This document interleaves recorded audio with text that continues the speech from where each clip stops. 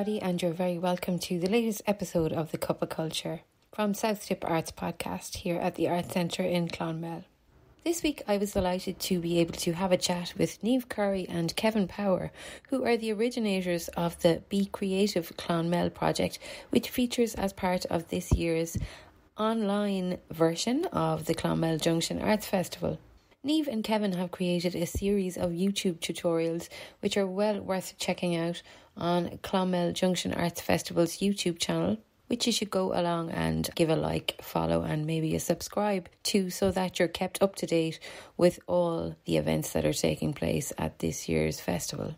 Niamh and Kevin have worked on numerous artistic projects over the year, which they told me when I met up with them earlier on via Zoom. Did you know each other already, or? I only met Niamh 3 months ago. Oh, really? No, we're only messing.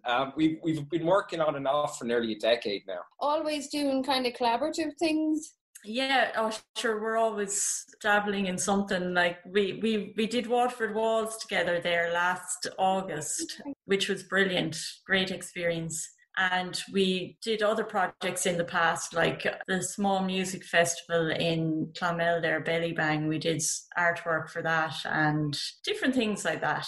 Electric Picnic as well. Electric Picnic, yes. Yeah, I wouldn't have went back to college if it wasn't for Niamh now, to be fair. She actually kind of motivated me in a lot of ways. So I've been saying it to her for years, but she doesn't believe me. So I do see myself as an artist, but I don't see myself at the same level of artistry as what Niamh can do. But I think both our strengths can complement each other and have in the past. And we've generally had very successful projects together, and I'm kind of grateful for that. And I'm glad to be working with her at this time, because it's good to be working with someone that I can trust during this time, you know. Yeah, that's lovely. And it's great to find when you work well with somebody that you gel with and you just kind of understand each other, or you're on the same page. That's absolutely priceless. Anytime. Yeah, no, we do. In times like this. Yeah, we do work well together, definitely. Like, obviously, during the lockdown, it's a bit of a challenge when you're working remotely and you can't, it can be kind of awkward. It'd be much better if you could work in the same office together and just, or studio, and get things done. That way it was a bit of a challenge, but other than that, it's been brilliant. It was a big transition. Like we generally, like we were so used to being in close proximity to get work done, but because we're not that close, we have to generally use Zoom as one of our communication tools to get work done, to plan our next move, stuff like that. It has been difficult, but we've managed reasonably well. It's, I don't know if you're finding this, but it is starting to feels a little bit more normal. Like, I've started doing it with my friends and stuff, and we would have never considered that as even having a video call with somebody who's totally alien, with FaceTime's alien. Yes.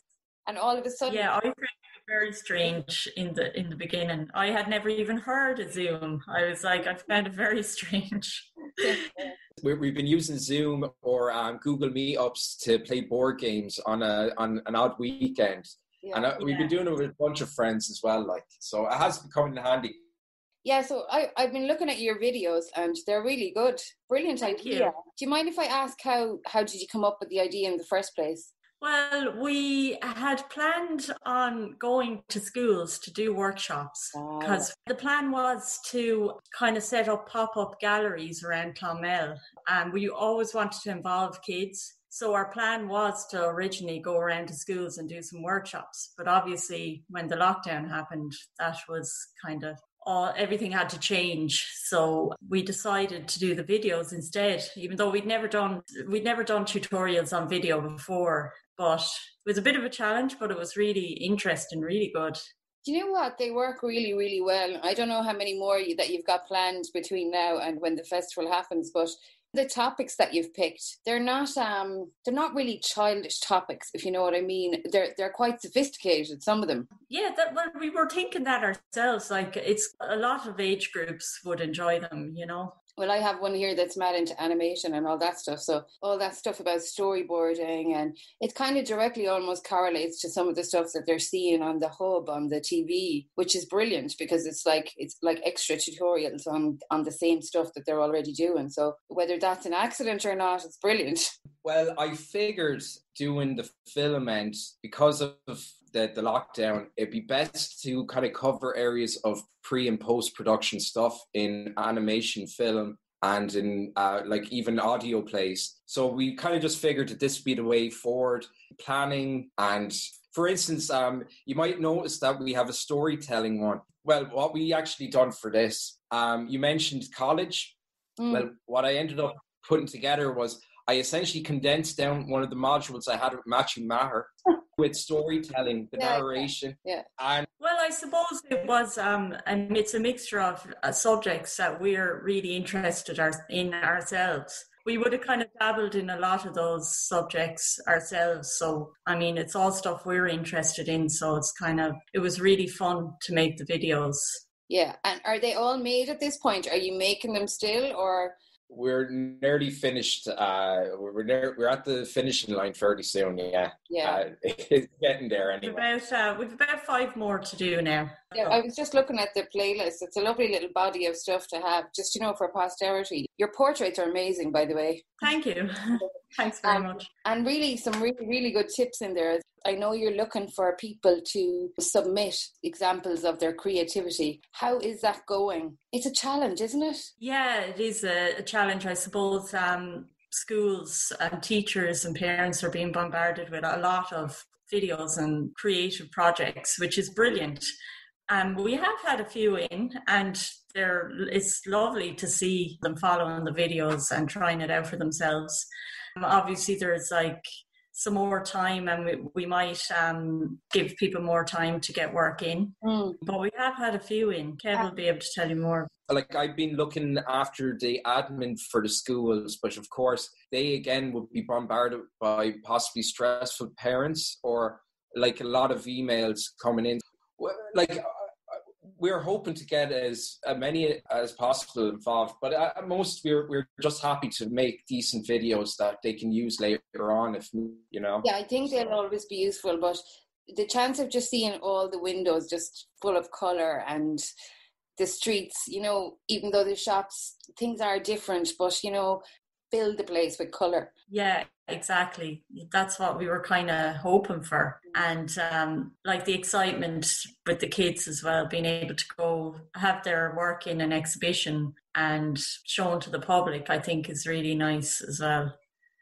Do it might be an idea to even just, like you said, we are being bombarded with things from left, right and centre for kids to do and get involved in, and all this digital stuff. And they just are so natural with it all that, submitting their stuff to the teachers even, and submitting their stuff to the homeschool hub on the TV, that you can see the take up that's on it. A lot of that stuff could almost be repurposed and reshared with their local community, and to build a kind of a little body of, pictures they drew, models they made. I wonder, is it is it a way to call out to people to say, look, you don't have to even make something new. It's just, we want to see your work. Yeah, exactly. That would be really interesting, because so many people have taken up little art projects, adults and kids. And it's great to see it. They may not have had the time before to even watch a video or take up a paintbrush or pencil. And it's lovely to see so many people getting into it. It's great to be creative as well, especially during this time. I mean, I was reminded earlier on during the lockdown that William Shakespeare wrote, I believe, either Macbeth or King Lear during a pandemic where there was a lockdown then. Yeah. So this is possibly the best time for someone to be as creative as possible. And let's face it, kids are the most creative at that age. I suppose us artists as well, we like to have a childlike mind, but it all comes from our childhood. So that's where it starts. Yeah. We never grew up. I would say, to me, BeCreative Clonmel is a project that we hope not just influences kids, but influences all age groups. To get back into stuff that they dreamt of doing, like filmmaking, art, stuff they put on the long finger. Because at this time, we need to go back to our inner child to get through it. And we will together. And it's very good just to be inspired, creative, and just do something different to get you by today. Yeah, people are so caught up in their work lives, and like what I found was I was always in the car rushing around somewhere, and it was actually nice to be able to spend a bit of time at home. Like I was constantly in the car, and that was nice. And it's just like, hopefully it will inspire people to, like Kevin said, if you always thought you wanted to try something new out, like portrait drawing or painting or whatever, now's the time. We all say all the time we don't have time, but it's not a case of often not having time. It's a case of not making the time for something you want to do for yourself, which is very important. Exactly. Yeah. And you're never too old to try something new. Like I think people get to an age and a stage in their lives where they're like, oh, I'm too old to start that now, or I'm too old to learn the drums or the guitar or whatever. That's the saddest thing you could hear anyone say, isn't it? I know, and you see a lot of people that would love to be able to do these things, and sure, why not try it out? Like, well, lads, it's been absolutely lovely to have a chat with you. I didn't touch my cuppa, but it's beside me, and I was going to. Best of luck. If people want to have a look back on those videos, or even just maybe subscribe to the Junction channel, that's on YouTube, isn't it? It is indeed. Yeah. Junction Arts Festival.